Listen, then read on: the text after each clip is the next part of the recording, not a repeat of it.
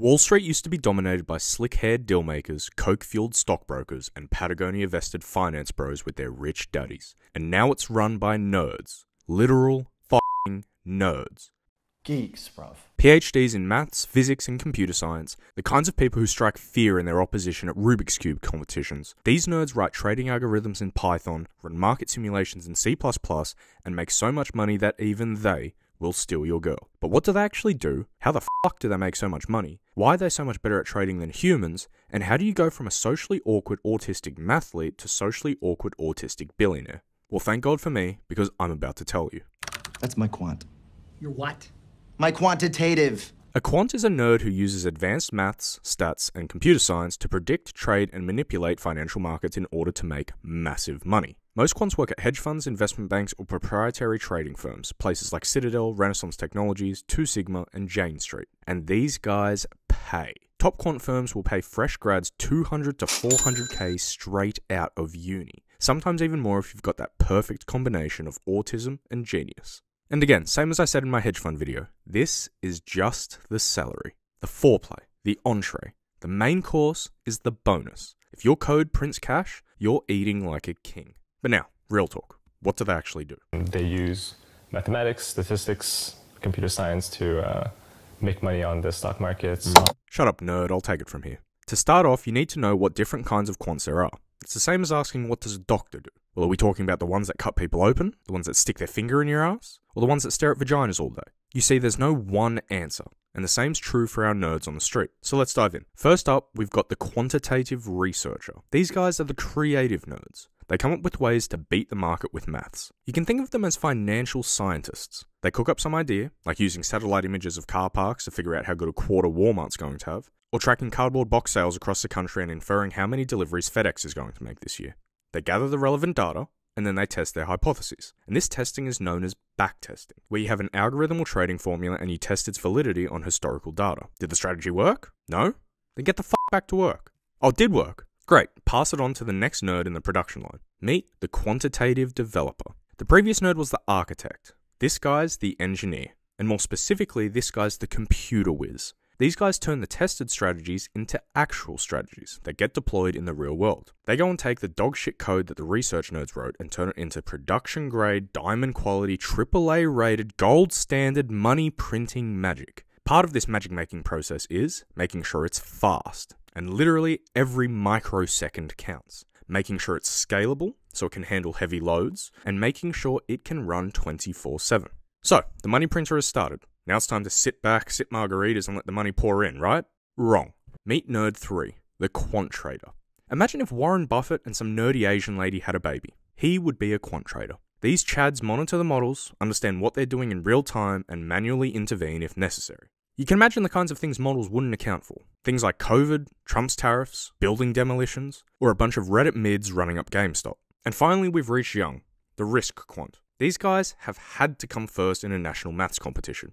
I got second in that national math competition. Rather than make money, their job is to not lose money. These geeks simulate worst case scenarios and build frameworks to try and catch things before they blow up. Okay, so quick recap.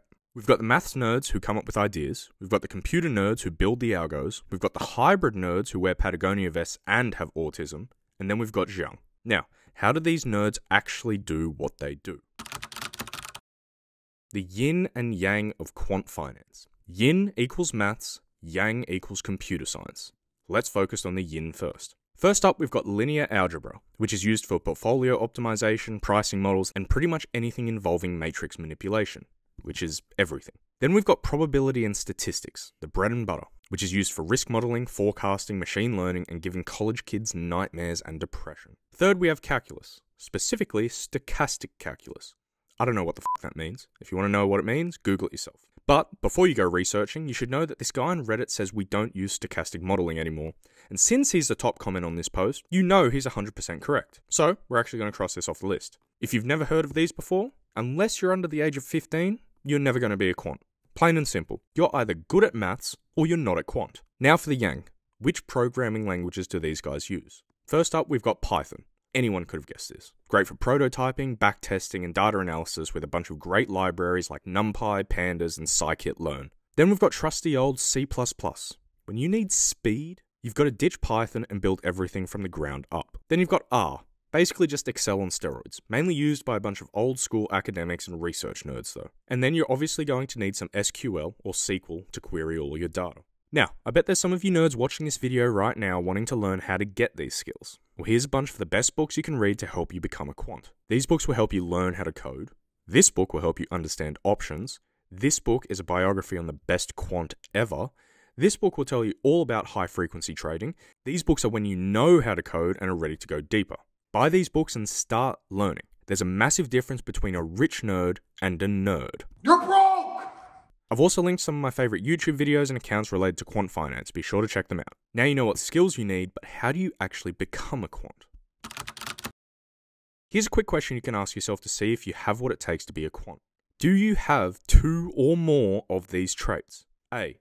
Are you Asian? B. Do you have autism? C. Do you have Asperger's? And D. Are you autistic? I promise you, if you don't have at least 2 of these traits, you will get absolutely crushed by someone who does. I'm obviously joking. At an absolute minimum, you need a degree in something male-dominated and nerdy as fuck. Pick from these. Now, I'm not saying an undergrad isn't enough, but quite a few quants have masters or PhDs. In saying this, some might argue that real experience and projects offer far more value to your employer than another degree. So start building shit. Backtest a trading strategy on historical data. Enter a Kaggle competition. Sign up to Quant Connect and start building. Another idea? Build a trading algorithm around Kalshi. Kalshi is a website that's kind of like if you crossed a betting site with the stock market. But instead of betting on sports or roulette like a degenerate, you're making money on real-world events, and across basically anything you want. So will Trump buy at least part of Greenland? Who's going to be the next pope? What's the highest temperature in New York City tomorrow? When's ChatGPT 5 going to drop? And the question we've all been asking for literally a decade, when will GTA 6 finally be released?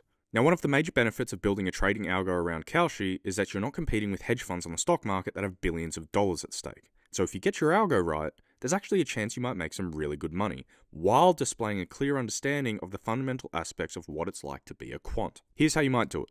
Start off by using the API to pull the current live market data. You want to pull info like contract title, current yes and no prices, volume, expiry date, and if available, historical outcomes. Now you need to grab some external data sets. So maybe you like the economics tab and you need to pull some data from Fred. Or maybe you're after weather and geopolitical data, which you might pull from the NOAA, Kaggle datasets, or maybe even scraping Google News headlines. Then it's time to build your prediction model.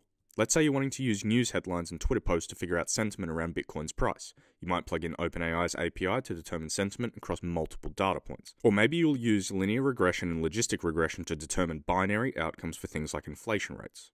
Now it's time to backtest your model's trades. Use your historical Kalshi data that you collected in step 1 to simulate trades. And finally, package nicely so you can show people. Push the project to GitHub, write a short blog post, or make a YouTube video detailing the entire process. Maybe even deploy a full application to a website publishing your predictions. This is the kind of project that'd help you stand out.